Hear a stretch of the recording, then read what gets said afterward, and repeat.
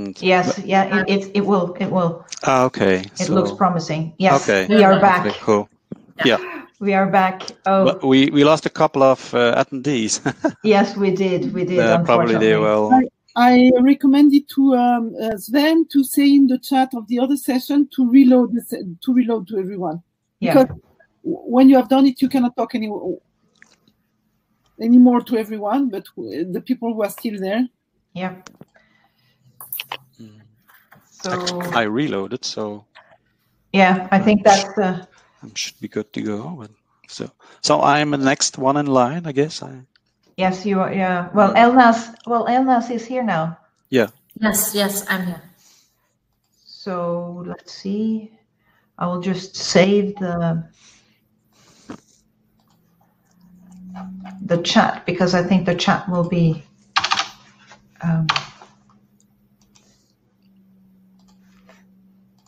So yeah, welcome back. We are apologies for this break. We have no idea what the DLLs, what the technology did there. I see that you are coming back into room. Thank you very much for this. And hi again. Yeah, Frank, Sergio, welcome back. Just well, if you cannot hear me speak, it doesn't matter if I say reload your computer, your page, of course. But obviously, several have tried to do that. So, Thierry, yes, I will invite you in. Thierry, you are given permission to speak. So we have room for you, Thierry. Sorry, we are just doing a little practical rearrangements here. Just hold on. It will be, I think we will be up and running full speed very soon. Let me see now.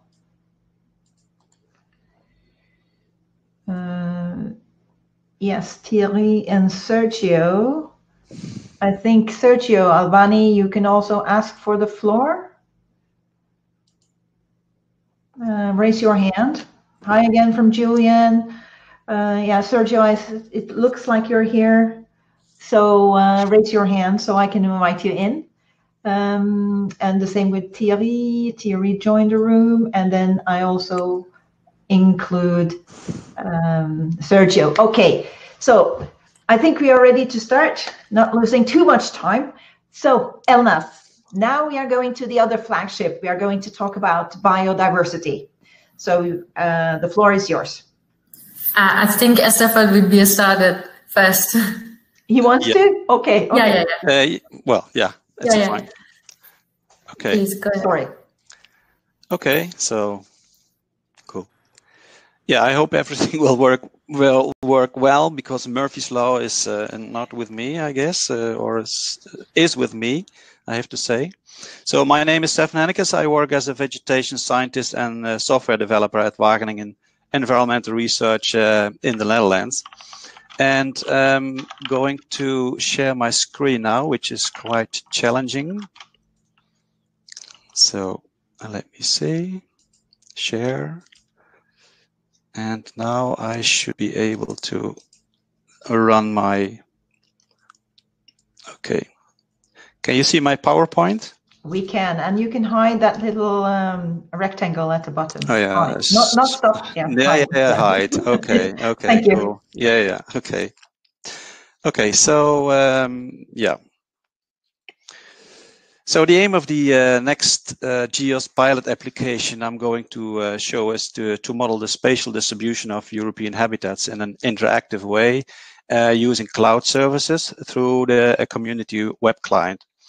The app uses in situ vegetation plot data as observations and environmental data layers, as well as remote sensed EBVs, essential biodiversity variables, as predictors. Some background information. The input for the modeling are about 1.5 million vegetation plot observations, which are derived from the European Vegetation Archive, the EVA database. And this database covers about 150 UNIS habitat types. UNIS stands for European Nature Information System. The system basically comprises all European habitats, even non-vegetated habitats like caves or other artificial or constructed industrial or other artificial habitats. Yeah, the model can be executed using a selection of a maximum of 30 predictors. And for the modeling itself, we use the open source software MaxEnt. And the modeling process is, of course, running in the cloud and is controlled by a web client. Now, what is a plot observation that we consider as an in situ entity? It is the recording of the co-occurrence of species at a certain time and at a certain spot. Each plot can, based on its characteristic composition, be assigned to a UNIS habitat type. As mentioned in the previous slide, in EVA database, we have about those 1.5 million of these plots. Yeah, and in total, all these 1.5 million plots comprise more than 40 million species observations. So this database is a very good source for in situ observations. Here we see an overview of the database, of the available data in the database. As you can see, Europe is, apart from the eastern part and Scandinavia, pretty well covered. Now, as predictors for the modeling, we have several GIS layers with a resolution of 1 by 1 kilometer. It's not very, it's a bit coarse, but on that level, it's sufficient, I would say, European level. And these predictors include climate predictors derived from the WorldClim data, topography layers like distance to water and elevation, and we have several soil layers derived from the soil grid, soilgrid.org. And the number of RS-enabled EBVs mainly are derived from Sentinel data. And finally, we have the population density, which is a meaningful predictor when dealing with habitats that are largely determined by human impact. Now let's focus on the application itself. This is what you see when you launch the application. On the right side here, we have some general information on the pilot, and on the left we have two sections. The top section holds the UNIS habitat types, and the lower section holds the model predictors. In order to run a model, we have to make two choices. First, we have to select a habitat type. You can see the habitat types listed here. The UNIS habitat classification is a hierarchical system of which we only use the 3 highest levels. At the highest level, the first level, we have a woodland and forest habitats. And on the second level, we have broadleaf deciduous woodland. And on the third level, we have, for example, here the Fagus woodland on non-acid soils. Fagus is another word, is a scientific name for the beech forest. So we're talking about. Now, once the habitat type is selected, a description appears on the right side, as you can see here, the description of this beech forest. And at the same time, the lower section is unfolded and reveals the predictors. Now, any predictor can be selected or deselected by checking or unchecking the boxes here on the left. Here on the left.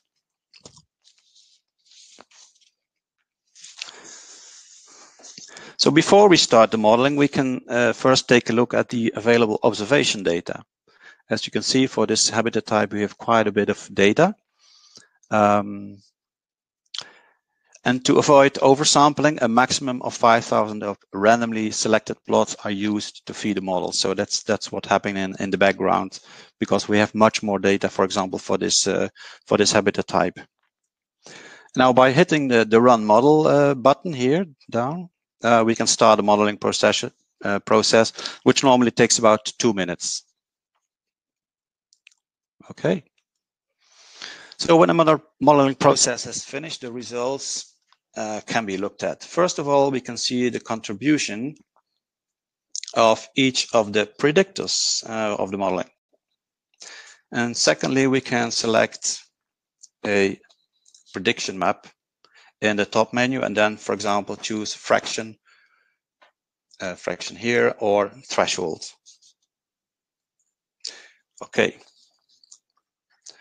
The fraction map, which is now shown, is in fact the habitat suitability map, in which the likeliness values in the grid cells varies from 0 to 1. The higher the value, the more intense the color, and thus the more suitable a grid cell is with respect to the selected habitat type.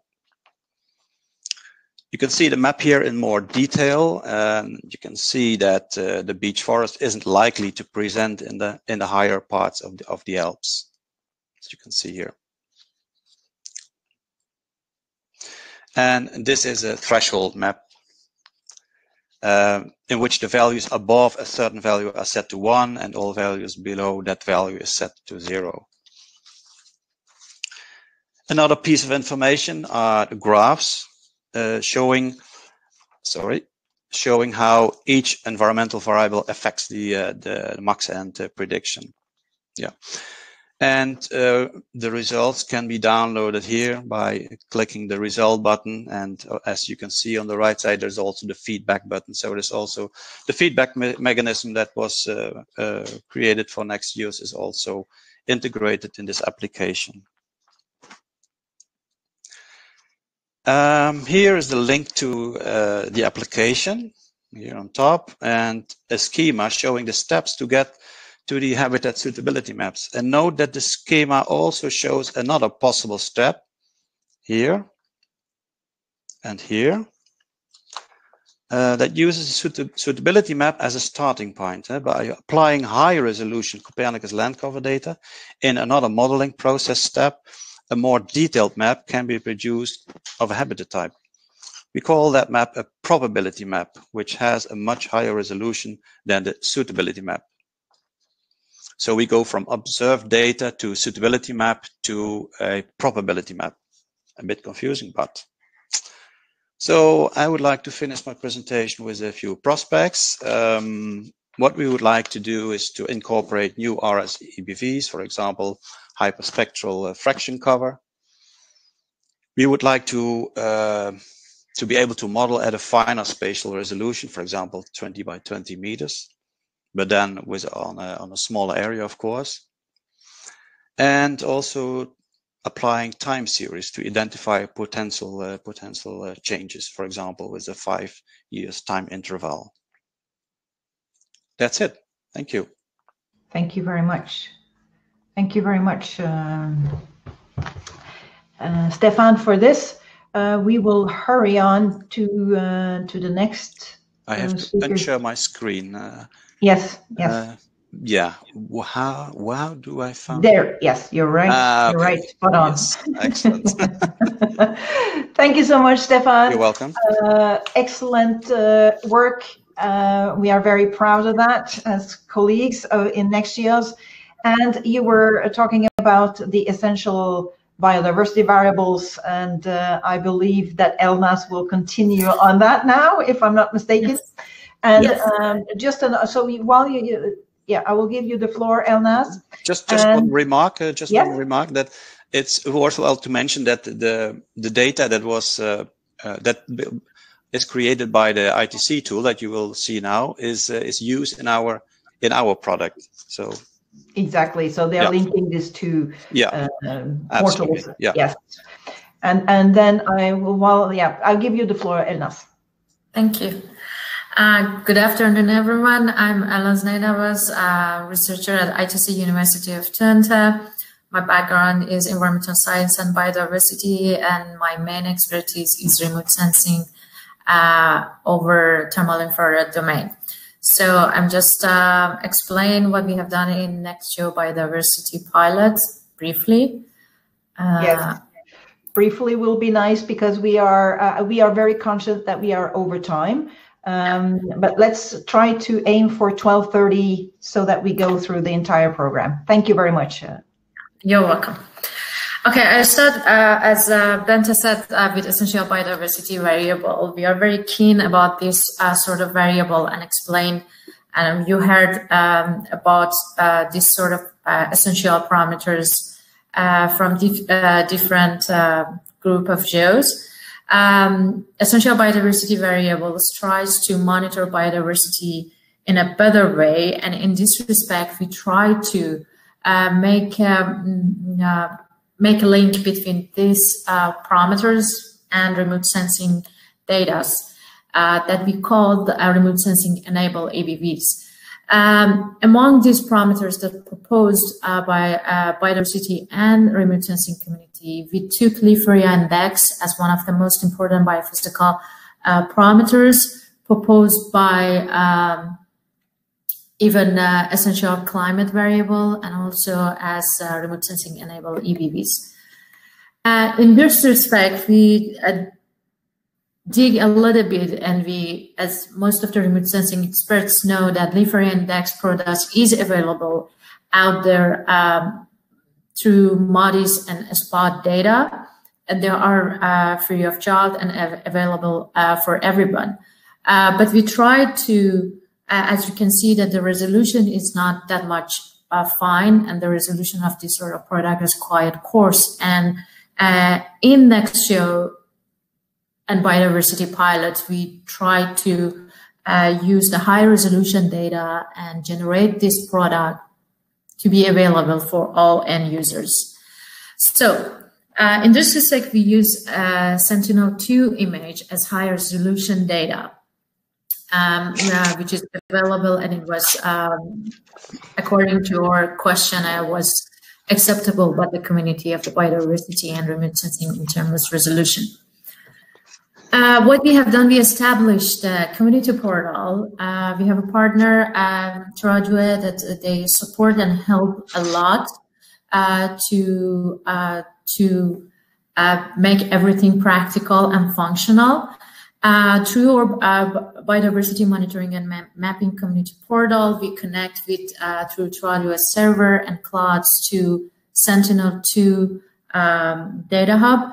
And in the EuroGEO cloud, we pre-processing the raw data that we got from Sentinel-2. It depends if the user, which type of products they choose under community portal. If it's necessary, we had to do atmospheric correction, and we resampling on 20-meter resolution, and then we run the algorithm on the cloud. So the products eventually stored for 48 hours on ITC University of Twente server to then download by the user. Unfortunately, our server has a limited capacity, and this was the reason that the final products can be only for 48 hours available on our cloud service. After that, I have to just show the scheme of the community portal. This is the link at the bottom that you can check on it and go and retrieve leaf area index at the global level. The initial aim of this project was only generate leaf area index at the European level, but we try to make it at the global level. As you can see, you can determine the starting date and end date and the cloud coverage percentage, and determine the area of interest. And eventually you will get the result. This is part of the west part of this image for is for west part of the Netherlands. As we said, users, if they want, directly can go to our community portal and generate the leaf area index wherever they want at the interested date and place that they desire. But also our products are available at the NextGEO catalog under Biodiversity Pilot thematic area for only the Netherlands for years from 2016 to 2019. As an example, that is accessible for the users that they want to use these products for this specific place and date. Also, as Stephan explained a bit, and Bente emphasized on that, or product delivered to Wageningen University with the 30-meter resolution as they requested to be added in their model as one of the predictor and help to run better their application. And thank you so much. This is what we have done. It was a teamwork from a lot of people and different partners. Thank you. Thank you, Elnaz. Thank you very much. So, in interest of time, I think we are going to have a comment from the GEOBON representative, and that's Nestor Fernandez. He knows about what you've done, both Stephan and you, and we have a comment from him. Recorded on a video that we will show. He could not be here today, so that's why we have his video message for us. So here we go. I will share this video. It's a couple of minutes long.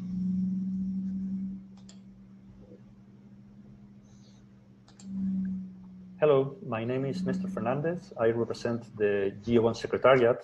GEOBON is the GEO group for biodiversity observation networks. And I would like to speak in support of two community portals developed under the NextGEOSS Biodiversity Pilot.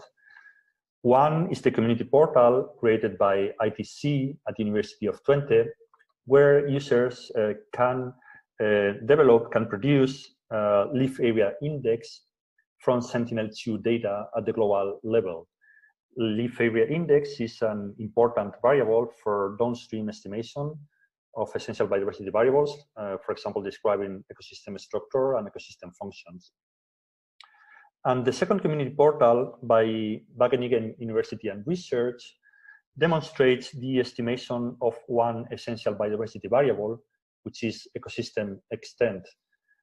By combining in situ data and remote sensing data, like for example the leaf area index, through biodiversity models, this portal allows users to generate habitat models for the European habitats throughout Europe. This is important, for example, to estimate changes in habitat extent, ecosystem extent, in the context of the European Habitat Directive and the assessment of progress towards conservation targets. Those two community portals are relevant for monitoring biodiversity in general, and specifically, some of those products are being mobilized now into the GEOBON EBV portal, the GEOBON portal for the essential biodiversity variables, which is one of the strategic activities of GEOBON for mobilizing data and for promoting the uptake by users of that data.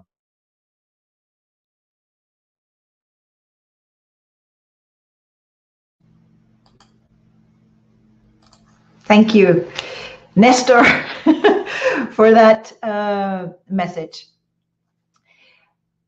We will continue with Lionel, and he will be invited in. Meanwhile, I think we can introduce, while Lionel is coming in, I think we can introduce our mystery speakers, which is Thierry Ranchin and Sergio Albani. Hi, everyone. Hello, Thierry. Hello. Hello, Sergio. And there we have Lionel. So, Lionel, we just jump straight onto your presentations. Are you ready to go? Yes, I am. I share my screen, so I know we are time constrained, so I'll try to go fast. Yes. Okay, so I'm Lionel Menard. I'm a research scientist at Center for Observation Impact Energy at MinParisTech. And I'm responsible in NextGEOSS for the development of the two energy business pilots. So you see those two red frame under the two pilots, so energy for urban solar mapping and energy for grid operation. So the first one, grid operation, is based on an existing service, which currently is called CAMS radiation service. It is in operation since 2013, and it provides global direct diffuse irradiation as well as direct irradiation on normal plane time series. So currently it is so-called limited, will I say, to access to a single location over the Meteosat second generation coverage. It is starting from 2004 and 2 days ago, and it allows you to access this service through graphical user interface, such as the display that I'm presenting in the slide, or to automatic machine-to-machine type of requests using WPS. And it is free, but limited to 70 requests per day. And the goal of the pilot in NextGEOSS was basically to enhance the current camp validation service in order to enable access to time series of gridded data. So moving from single point to gridded data, requesting by far much more computer-intensive capacity to compute on the fly this process. The main feature was to allow users to perform selection of area of interest in order for them to gain productivity and to allow sitting and to improve accuracy in the measurement. So this nice animation that we've provided basically to capture the idea was to select an area of interest over a period of time, so 1 week at 1 hour time frame over France, selected some mask such as the nuts department file, and to provide basically the average of the solar radiation received on those regions all across the week. And you see some very informative information for the fraction of PV installed power that may be of interest for grid operation. So this currently pilot is in public release. The second one was a support to a company called Insun We Trust, where we have developed the background information that allow to provide currently online rooftop simulation for the whole France, continental France. It's a free tool. You can access the amount of energy that a PV installation will produce on your roof.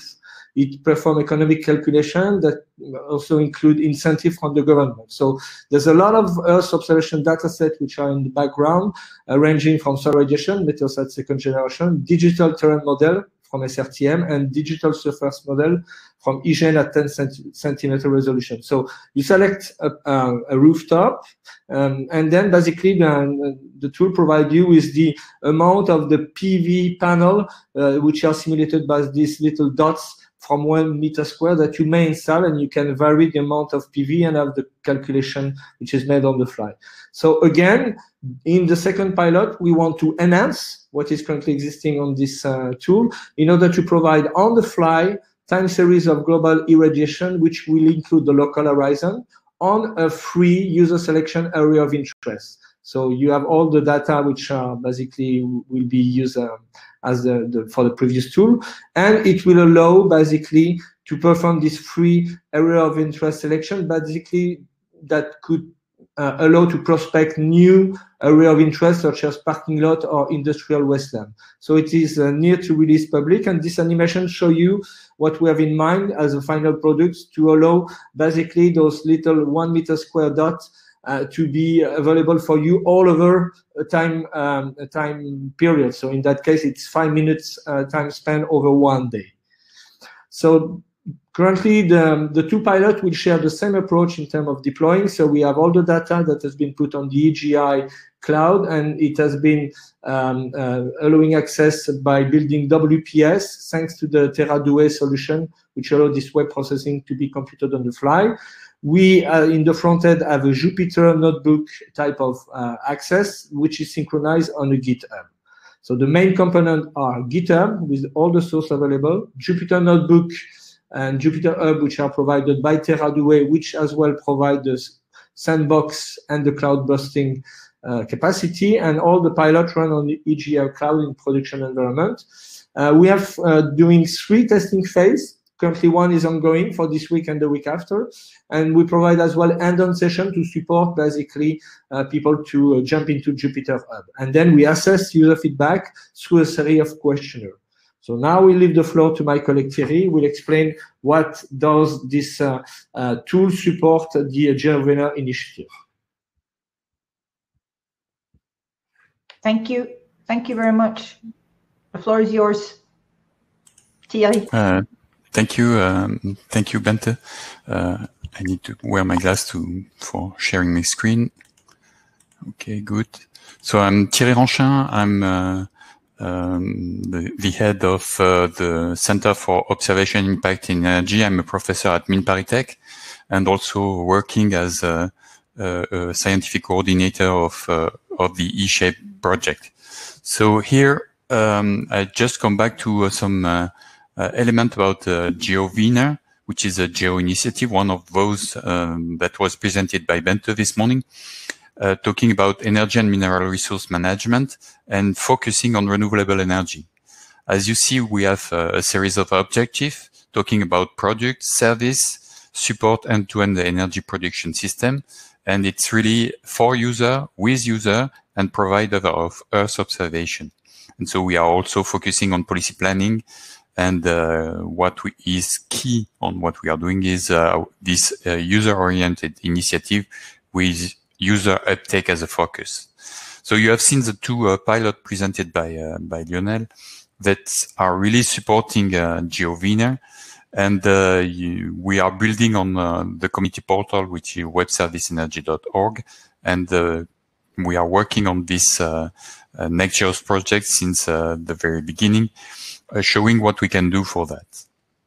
So if I look to the benefit for GEO VENER about NextGEO, it's the fact that we are working with real case application that's coming from our business user needs. And when we are talking about the transmission system operator, that was the first pilot, it's clear that we are talking about integration, about renewable energy on the fly and solar energy on the fly.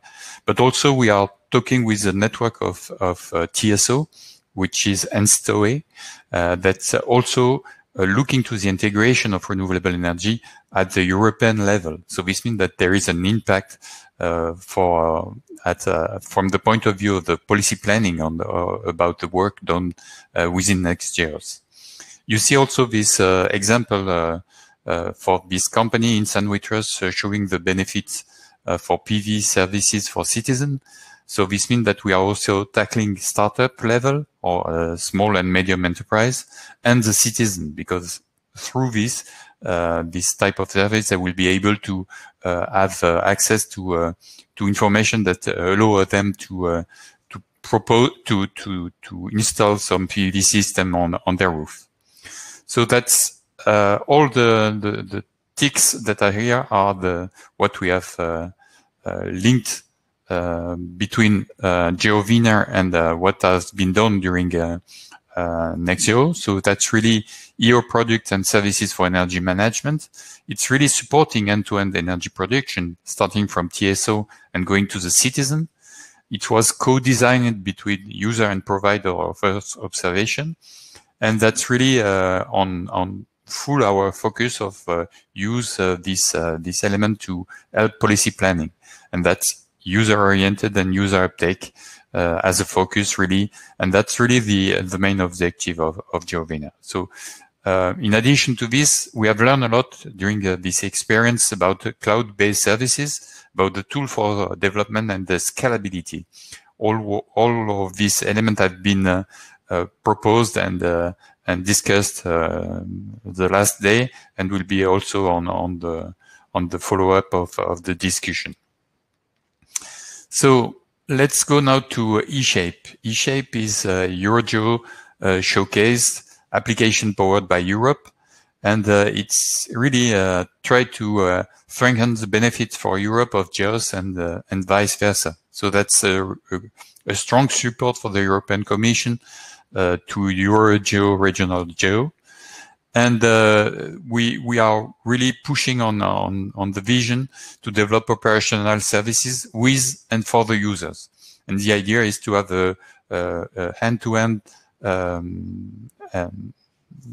area where we can environment, where we can conduct, start with the legacy of the previous projects, and so looking to the research project, what can be in the future an operational services, and to try to strengthen all the elements that can be done in this aim, in order to have at the end of the day new services, sustainable development, user uptake, and also new services for the community. So eShape is more than a project. It's also a support to EuroGEO regional activity, which was defined in order to shift from the data-centric approach to a user-centric approach, and though that's key in our work. And through EuroGEO, we are contributing to GEO and all the goals, the Sustainable Development Goal, the Paris Agreement, and also the Sendai Framework, and even more because we are also contributing to some strong UN activity. So some fast facts. You have the 7 showcase that are here.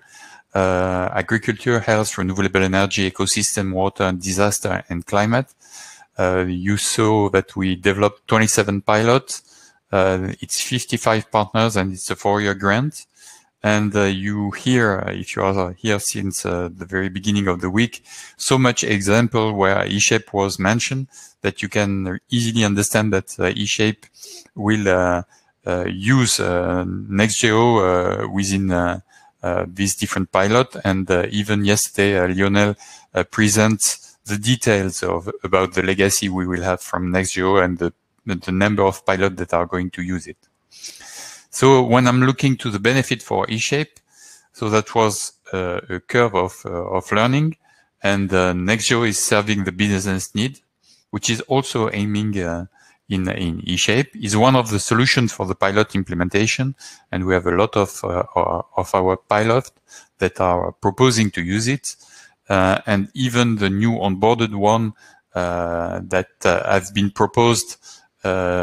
So we have 34 applications to our onboarding process, and some of them have proposed to use NextGEOSS. Lionel also presented yesterday these numbers. And NextGEOSS is also an associate partner of eShape. So this means that there will be, in the near future, links between eShape and NextGEOSS and Next-EOS even to continue the collaboration. So the follow-up will be the extension of the service based on the scalability of the NextGEOSS approach. In our KPI, we have to also go toward the GEOSS, not only about WeGeo, but all them. And WeGeo will be our focus in the energy and in GEO VENER. So there is a support on cloud integration, and there is this burst process that will be of interest. We have set up a co-design activity, which is a bit different on the one of NextGEOSS, but which is key also on what we are doing. And NextGEOSS and Next-EOS is also involved in that. We are looking to the user uptake and sustainability of the pilots within eShape, and some of them that are a legacy from NextGEO are part of eShape. And we are looking to the market penetration in eShape, supporting also EuroGEO and GEO. And so to conclude, I have the feeling that NextGEO is serving the business community for decision maker to citizen, and we have some very nice example in the different pilot presented during this summit. NextGEO is really serving the GEO VENER community and objective. You saw that we checked all the different objective of GEO VENER with the pilot developed within NextGEOSS and the architecture and all the tools that have been developed. And that was also a precursor of some of the activity within eShape. And of course, it will be a support in its new form to EuroGEO. And that's one, let's say, remark and some food for home. To work on that, on the clarification of the position of NextGEO towards the DEAS, and to see that there is no competition in between. So, and from what I hear on the different presentation, it is not really competing. So thanks a lot for hearing my presentation, and then I give the floor back. Thank you, Thierry, very much for that. We hurry on because now we are only 12:32. Thank you for those who are still here. Really appreciate that. Sergio, the floor is yours. Thank you, Bente. I promise I'll try to be as short as possible, as brief as possible. So First of all, good morning, everybody. Let me introduce myself. My name is Sergio Albani. I'm the head of the Research, Technology Development and Innovation Unit at the European Union Satellite Center. And I would like to talk about the role of SATCEN within NextGEOSS, as well as the link between NextGEOSS and the space and security community activity, also led by SATCEN. So basically, I will cover two roles at the same time. Let me share my screen. I hope you can see it. Yep. Launch also the presentation. Here you are. So let's start with a very brief introduction of the SATCEN role in GEO. As you may know, the European Union Satellite Center is an agency of the Council of the European Union. We are located in the vicinity of Madrid in Spain. We are primary users of Earth observation data, and we are providing services related to the geospatial intelligence domain. Let me clarify a bit what's the role of SATCEN within GEO.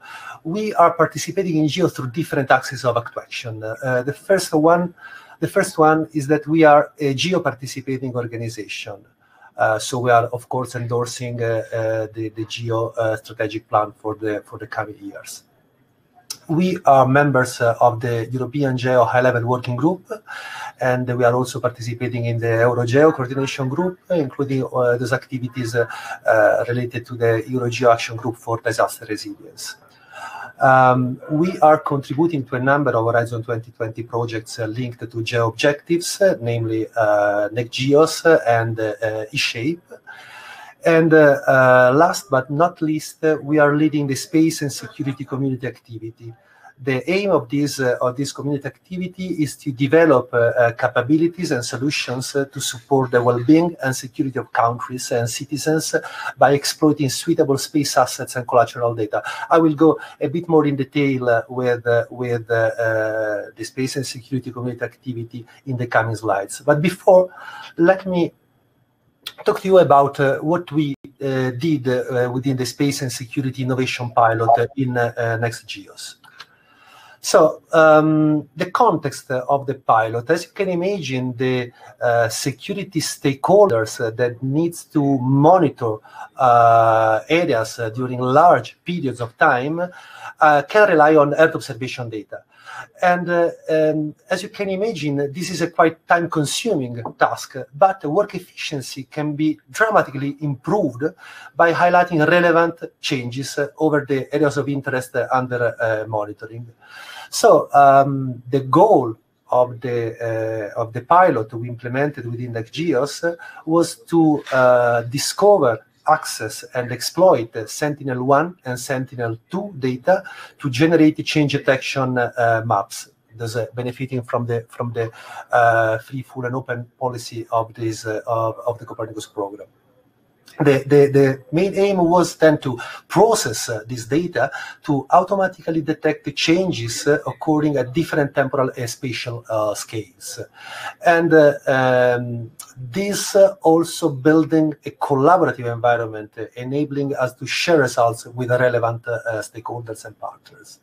The specific challenges we dealt with were to develop cloud-native applications to process Earth observation data, and again, to share Earth observation data sets in a similar way with the stakeholders in the space and security domain.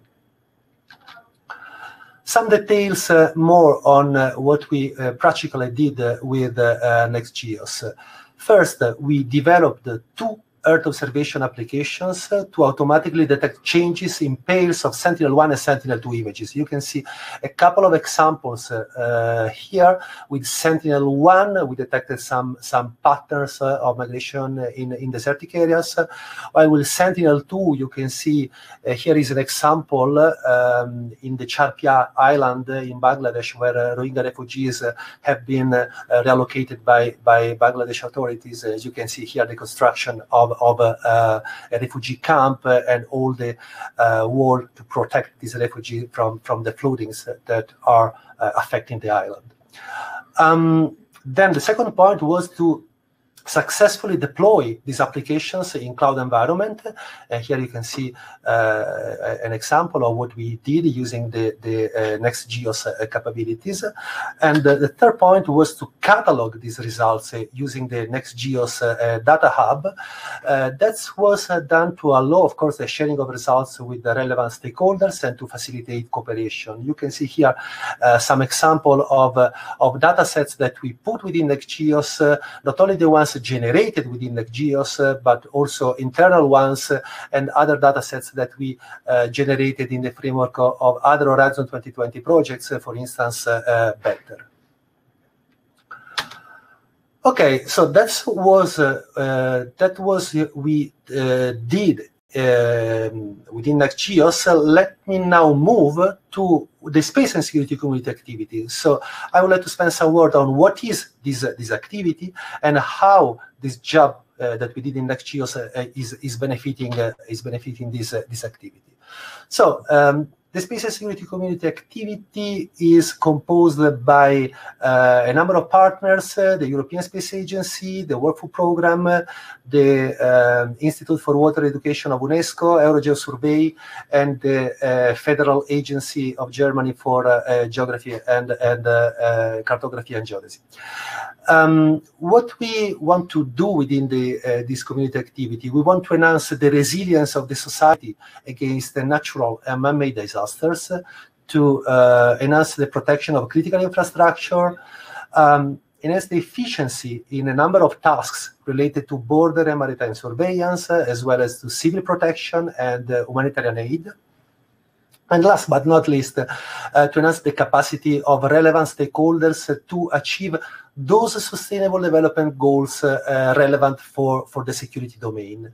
What we are going to do in the coming years is to implement a collaborative pilot with all these partners in line with their needs and synergies. So, let me now try to see, to show you the link between NextGEOSS and the space and security community activity. NextGEOSS provides the infrastructure to deploy Earth observation applications and the means to catalog datasets generated by different users. So it's enabling to share know-how and results. A number of products have been already inserted by SATSEN in the NextGEOSS Data Hub. I already presented it to you. And the aim was to engage new users and new stakeholders in the space and security domain. So we are benefiting of this importance capability of NextGEOSS to enlarge the user community. The second point, building on the NextGEOSS experience, we developed in SATSEN a platform called GeoDAM, Geospatial Data Management Platform, and this platform is conceived to generate and sustain research and innovation results from a number of initiatives, including the ones of NextGEOSS. This platform is empowering the collaboration within the members of the geospace and security activity, and more in general within the stakeholders of SATSEN. Just to give an example, GeoDAMP was used to prepare the civil security pilot that I presented to you, the one on Charpia, and we showcased this pilot within the EuroGEO session that was presented in the Geo Week held in Canberra last year. Then, okay, let's mention eShape. The upscale of the SATSEN NextGEOSS applications to a TRL 8-9 would make available to us a key operational Earth observation service of benefit for European users and decision makers. So we are currently looking on how to implement these, and we are of course looking at the eShape onboarding process, as we believe that eShape would be the perfect framework to support this activity. Let me conclude with a bit more on future activities. NextGEOSS. So here I believe that the liaison with NextGEOSS will facilitate the uptake of new ideas that are currently, how can I say, flourishing within the space and security community activity, and also the identification of synergies with other GEO initiatives.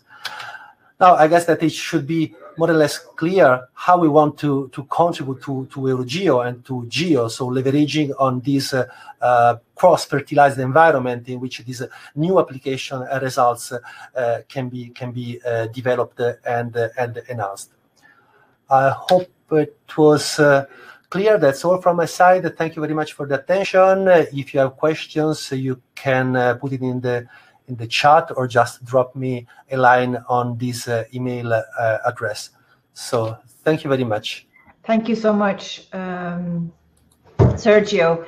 And indeed, you can ask questions in the chat, and I will record that. And when we have a discussion in the afternoon where we discuss both this morning and the afternoon discussion. Okay, questions. So the next on my list is Brian. And as you know, we are over time. So Brian, short and sweet.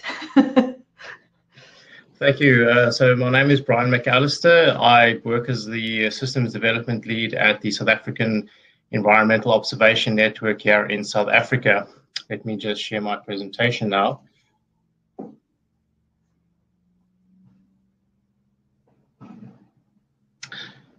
Okay. Okay, so what I'm going to be talking about is just the sharing of data between SAON and NextGEOSS and how this can potentially be viewed as an exemplar or a good example of working towards the link up of regional geos, and in particular with AfriGeo, on which we are a contributing member in South Africa.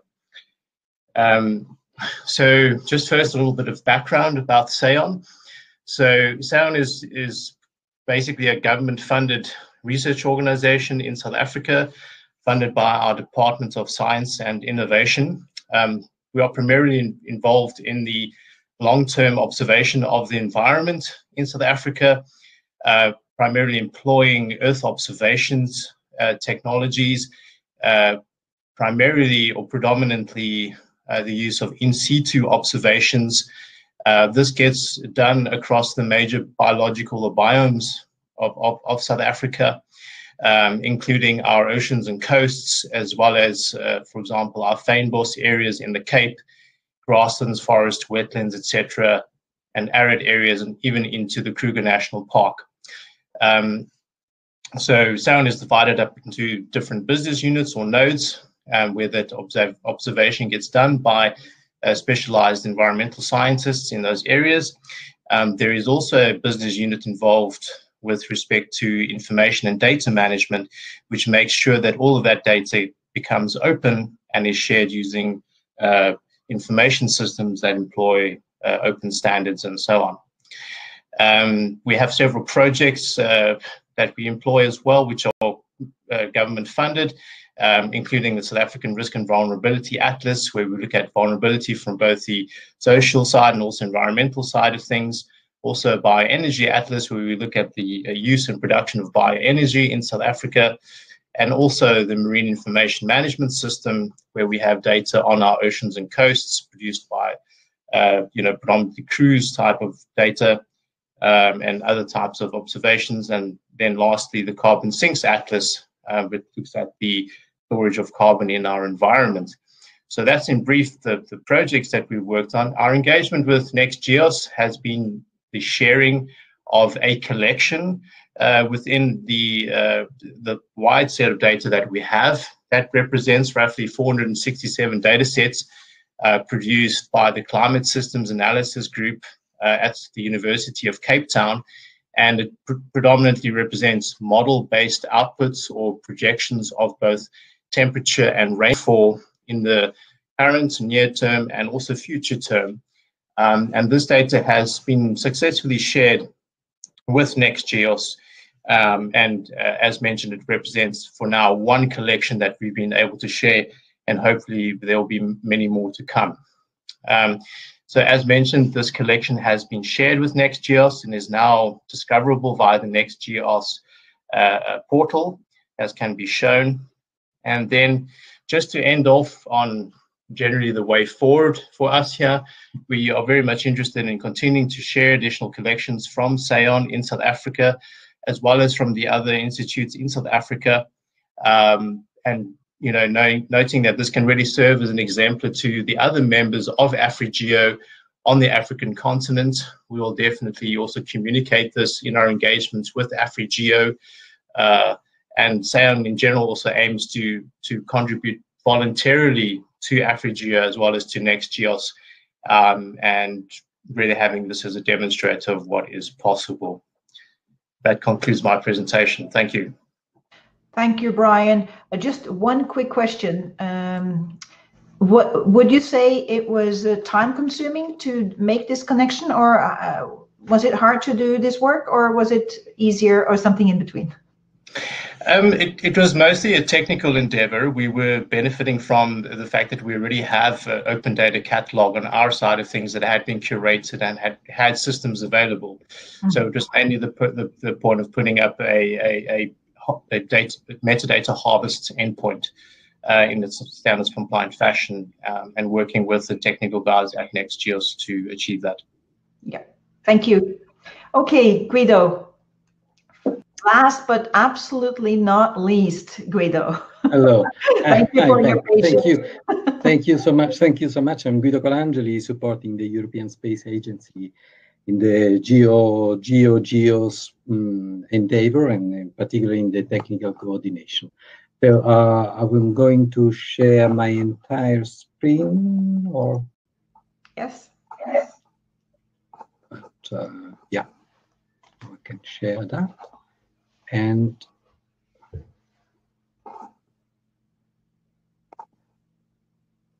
Chrome is not responding, saying, could you hear me? We can hear you and we can see you. Okay, this is okay, but it's hanging around. The Google Chrome is not responding, saying so. Okay. We'll take a second, otherwise I think you can take over with a slide, and I'll tell you maybe to through the slides, maybe. Huh? Marie-Francoise, ready to everything is going to be grayed out, I think.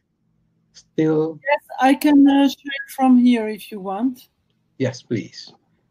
So I'm here. So still I cannot see the slides because the Google apparently is hanging. Yeah, but we can see you and you are connected here. Okay. So okay, very good. So I'm running also the slides on my side on another browser or another tab of the browser. Yeah. So I am sharing briefly. Sorry about this glitch, but I am sharing your slides here, Guido, if you want. So I'm here to, in fact, on behalf of the whole GEOSS platform team. So it's not just myself, but everybody that contributed to this endeavor.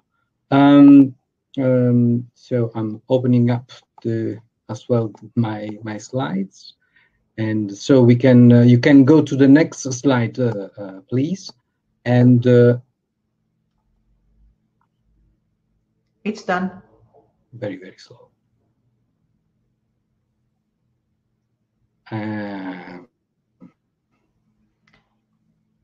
You can start. So are you now to the slide 2? Yes. Marie-Francoise? Okay, thank you. We all know the GEOSS vision, but I would like just to go through the user centrality. That means to engage the user communities to better understand their needs, deliver solutions, and advocate the benefits. So next slide is who did we involve, in fact. So we involved a number of flagship initiatives and community activities within GEO, and we served the 3 main focus areas: the Sustainable Development Goals, disaster risk reduction, and climate change. We have a number of regional GEO and especially H2020 projects. So we served we created a number of scenarios that can be also browsed through a presentation. I'll show you just a link later on with more than 100 requirements. So next slide is be a step. I'll tell you when you have to enter, when you click on the enter. Marie-Francoise, merci. So that's the results of that was an evolved GEOSS platform, an operational one that is running in under geoportal.org, but also a series of proof of concepts for the this evolution of GEOSS at large. Enter, and so the GEOSS platform is and also give another enter to see all the platform components. The portal, that is a little bit the component of the platform, providing the front end to all those GEOSS resources. The Discovery and Access Broker, that is the middle layer, handling all the protocols and the connection with the different catalogs. The yellow pages to register the organization. The status checker from FGDC, so University of Geneva, is the handled handles the yellow pages, while the status checker from our American colleagues from FGDC, and that provides some health checking for the provided service. So next slide is showing also the possibility to reuse things from the platform. So we have API, mirrors, widgets, and views that are, if you are keen, you can see these instruments, how can and the capabilities they can offer to, and next enter again the message, the possibility from the platform to enable application developers to export, to customize those capabilities at their premises. And we'll see an example with NextGEOSS in a second.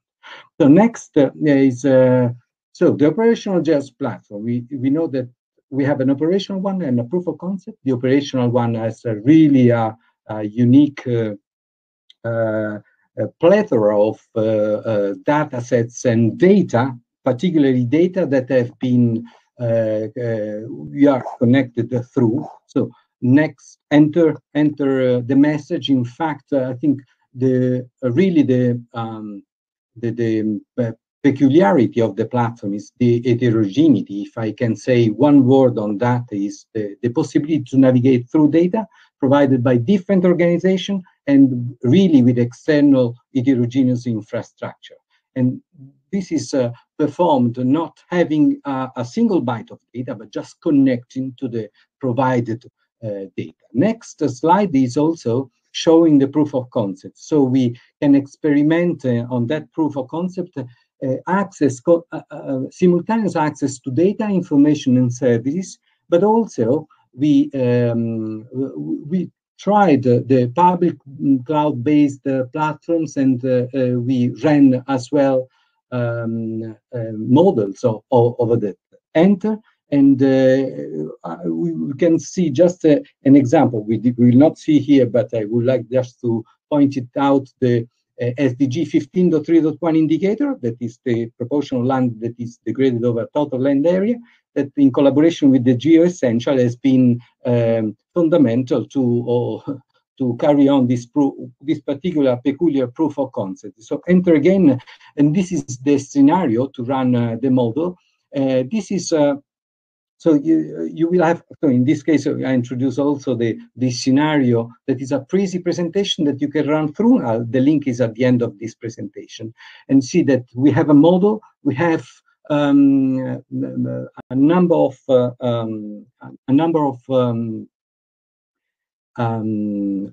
clouds where you can run the model, and scientific articles that that show that those models, and that you can run from the platform, so from the portal, and those are the links.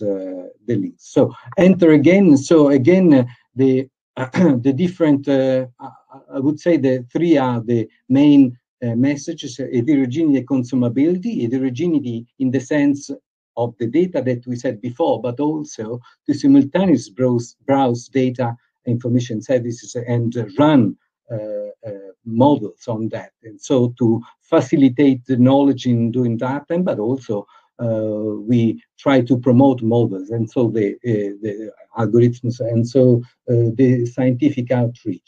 All of this enter again, and all of this have been presented to the GEOSS infrastructure development task team for further evolution of the infrastructure, because again, this is a proof of concept. Next slide, we'll see really the interaction that we had with the NextGEOSS team. And so within the proof of concept, we tried and experiment some data discovery and access and use through a direct connection with the NextGEOSS catalog. So it's a loosely integrated thing. And also, on the other side, we connected the platform and NextGEOSS through the GEOSS widget. Next slide is showing really this concept. So from the portal, you can access through the NextGEOSS catalog like that as a selector and at the bottom. Maybe you can see the bottom of the where is this written NextGEOSS. So there is a selector to connect with those catalogs. Then you can enter again, and you have also the other there, and enter again. You have also the other side. So from the NextGEOSS community portal, we have a way to connect through the GEOSS widget, so with the API and the same look and feel of the GEOSS portal, to connect with the GEOSS platform and the GEOSS catalog. So if you click enter, then you have as well the link to the GEOSS portal proof of concept and the link to the NextGEOSS. And it's very unfortunate that I cannot show that because I was going to run this this demo online, but unfortunately I can't. So you can enter again, but you can do by yourself. So for example, you can search for COVID on both on the NextGEOSS and the catalog and the GEOSS and the GEOSS portal, and see that the results are the same because of this connection. But also you can from the GEOSS search widget that is plugged within the NextGEOSS portal, you can have access to the recall the GEOSS search widget and do your search there with the same, and you have the results and the same look and feel of the GEOSS. So the next slide, that is the links side. The links slide, you see that we have the link to the operational GEOSS platform, but also a link to the presentation and the various demonstration of the scenarios from the proof of concept directly with a link, or just going through the geoportal.org and by the Hamburger menu. We have different perspective of this running these scenarios. So you have YouTube short clips to see. So please have a look to that documentation as well. That is available at that link on the GEOSEC, GEOSS Secretary website. So this is and my demonstration, unfortunately. And thank you so much, Marie-Francoise, for that. I haven't a rooster, NextGEOSS rooster, but I can do a live one. NextGEOSS! Thank you so much. Back to you. Thank you so much for that entertainment outing. Wonderful. That was really wonderful. I just want to use the opportunity to correct myself, by the way, because when I was presenting, I was saying that we had a widget on GEOSS portal. In fact, we are not loosely connected, Guido. We have an open search API connection. So that's more specifically what we absolutely. are. If I can say something, it's just loosely in the sense that is in the proof of concept, is the connection is quite clear and easy, and I anticipate your next question to me was very easy to connect with. But the thing is that we need a wide discussion on the architecture, because we need to open up or just evolve the architecture, and so for that the GDITT will be a great place to open up the discussion and see how we can evolve like that. Thank you. Yeah, thank you.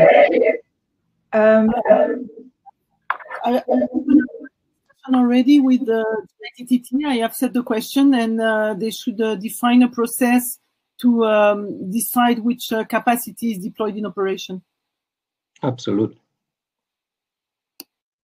So I've not anymore any control, unfortunately, because it's still everything is grayed out. So just cut my camera and and micro whenever you like. Thank you so much. We see you very clearly, Guido. Thank you so much for staying on, and thank you indeed for a very good presentation, a lovely overview of the GEOSS portal. And I'm sure we will continue to collaborate. I think we have demonstrated that the great progress has been made in terms of making a system of systems. So with that, I think we really need some food. Marie-Francoise, do you have something you want to say now before we go to the next session in 1 hour? You're muted. We have seen a lot of examples of typical NextGEOSS pilots, which are pilots building over Copernicus and requiring a lot of calculation capacities, such as the essential variables are a really good example of that. And these are the typical pilots of NextGEOSS. Of course, NextGEOSS can make more simple pilots, just accessing data, and I think that this is no problem. We have seen some attempts to connect to SCION and other international initiatives. We have also worked with EuroGEO, USGS, and thank you, Guido, to have explained, because this is complex integration, to explain in which direction you can integrate and how, and with a widget or as a data source or as other capacities. We are in a complex environment, so communicating is not easy, and I think we have to repeat it regularly to make it clear to all. And we are connected with so many GEO initiatives. Thank you. Are you muted, Bente? Thank you, Just. I thought Just was just commenting on the chat here, and thank you for your engagement. And indeed, I'm happy that we collectively have some food for thoughts now, and we will see you in the afternoon, and that's when we can also invite you more as speaker. We have only a few speakers then, not like this morning, which was crazy in number of speakers. The afternoon, it will be much easier to raise your hand and come into the room. We will be able to invite you also directly, Just. And Gilles, if you are still here, so the people from the commission, absolutely welcome. Okay, food for the stomach now. See you in an hour. Bye-bye.